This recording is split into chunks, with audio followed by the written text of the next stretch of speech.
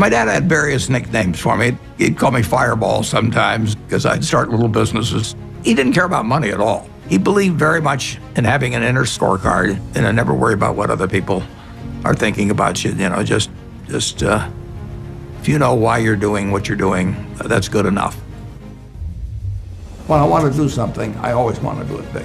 I've said many times that 65 or 70, and the people that you want to have love you actually do love you, you're a success. Some people should not own stocks at all because they just get too upset with price fluctuations. If you're going to do dumb things because your stock goes down, you shouldn't own a stock at all. The first books I read on investment were actually in my dad's office. I just read and read and read. I probably read 5 to 6 hours a day. I mean, I figured out very early, you don't have to be that smart at this business, which is fortunate, but you do have to have the right temperament. The best gift I was ever given was to have the father that I had when I was born. Known as the Oracle of Omaha, the 91-year-old Warren Buffett is one of the most successful investors of all time. He went from buying his first stock at age 11 to running Berkshire Hathaway, a multinational holding company with total assets nearing $1 trillion. Often appearing on lists alongside Bill Gates and Elon Musk, his current net worth is $105 billion, placing him as the 7th richest person in the world. Despite such enormous wealth, he maintains a simple lifestyle.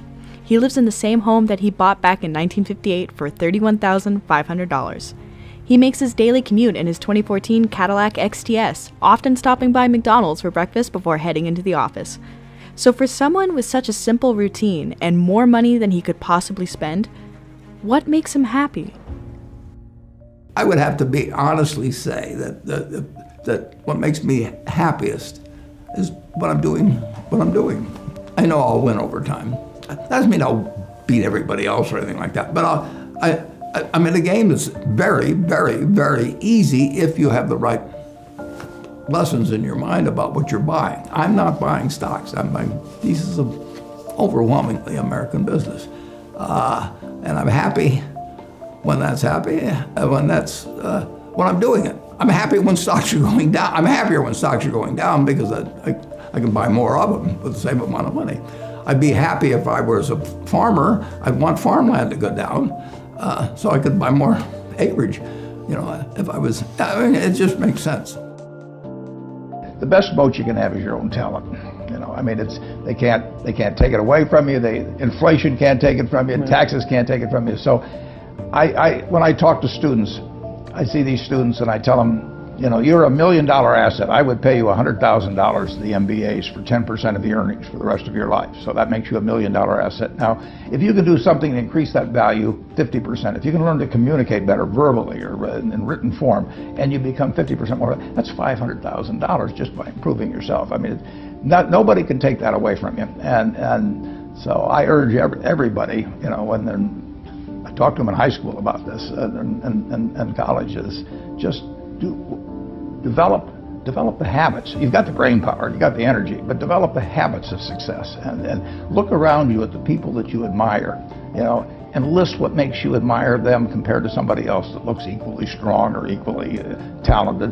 And those are things that you can do. Just write them down. And people like people that they like them if they're humorous, if they're friendly, if they give credit to the other fellow. And they don't like them if they're stingy, or they overstate and overpromise and all those sort of things. Well, that's a decision you make. So I encourage everybody to build your own moat around yourself.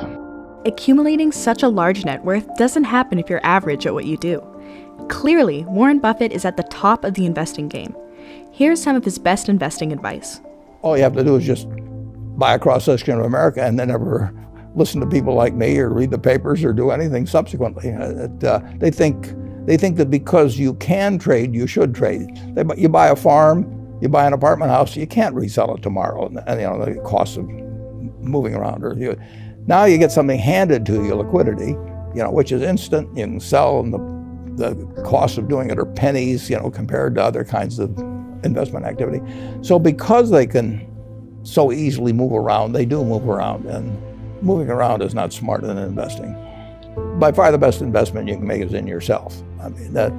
For example, communication skills. I tell the students that come that they're going to graduate schools and business and they're learning all these complicated formulas and all that. If they just learn to communicate better, and both in writing and in person, they increase their value at least 50%. And, I mean, if you can't communicate, somebody says, it's like winking at a girl in the dark. Nothing happens, basically. And you have to be able to get forth your ideas, and that's relatively easy. I did it myself. It's just hugely important. And if you invest in yourself, nobody can take it away from you. Well, life advice is, the most important thing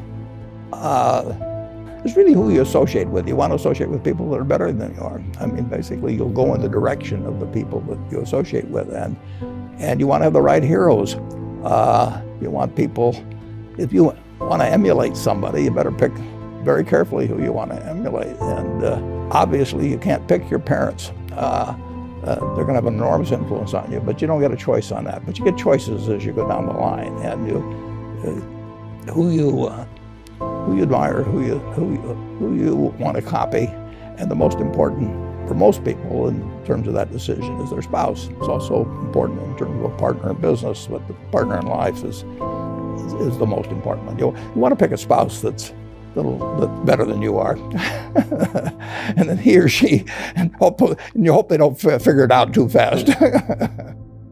I'll leave you with this metaphor Warren uses to encourage everyone to take care of themselves. I was in high school, almost a third as long as the country has been around. And when I was in high school, I really only had two things on my mind: girls and cars. and I wasn't doing very well with girls, so we'll talk about cars. But let's just imagine that when we finish, I'm going to let each one of you pick out the car of your choice. Sounds good, doesn't it? Pick it out, any color, you name it. It'll be tied up with a bow, and it'll be at your house tomorrow. And you say, well, what's the catch? And the catch is that it's the only car you're going to get in your lifetime. Now, what are you going to do knowing that that's the only car you're ever going to have and you love that car? You're going to take care of it like you cannot believe. Now, what I'd like to suggest, you're not going to get only one car in your lifetime, but you're going to get one body and one mind, and that's all you're going to get. And that body and mind feels terrific now, but it has to last you a lifetime. You get exactly one mind and one body in this world, and you can't start taking care of it when you're 50. By that time, you'll have rusted out if you haven't done anything. So you should really make sure that you just remember that you just got one mind and body to get through life with and to do the most with it.